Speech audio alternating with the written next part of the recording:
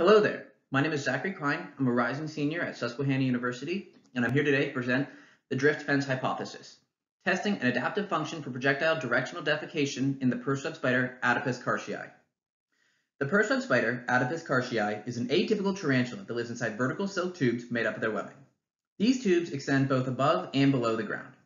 Prey that contact the tube are bitten and then pulled inside without the spider ever needing to exit their web.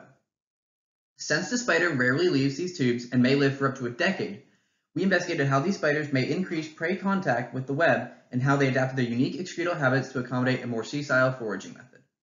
Under laboratory conditions, we documented spider excretion frequency, distance, and pattern around their tubes.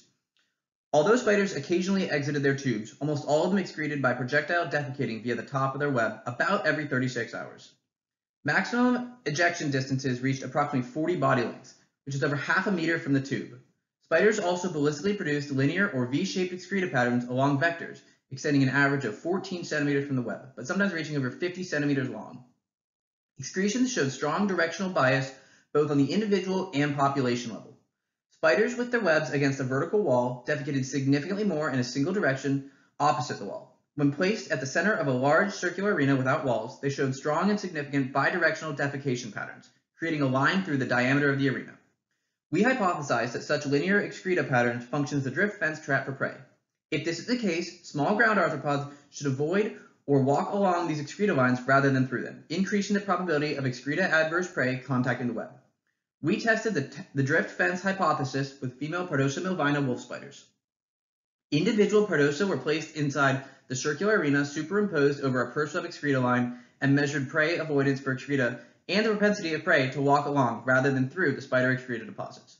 We found Protosa milvina spent significantly more time on the side with the excreta, traveled greater distances on the side without excreta, and avoided areas with excreta. This indicates higher freeze response and possible redirected movements when detecting excreta. Protosa showed excreta-mediated behavioral changes, suggesting some support for the projectile defecation functioning as a capture drift fence. We are currently testing other prey types, such as woodlice, and contact frequency with the center of an arena with and without the presence of purse web excreta.